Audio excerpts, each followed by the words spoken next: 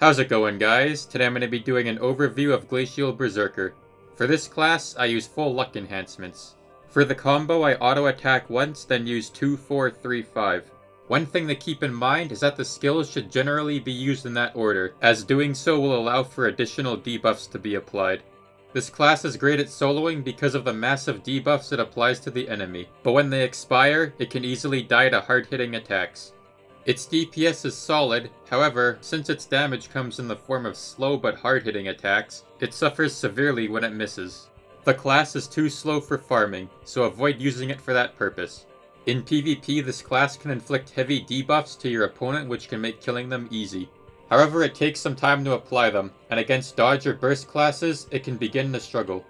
It provides great support by reducing the enemy's haste, hit chance, defense, and damage. But since the debuffs can't be looped, it falls short.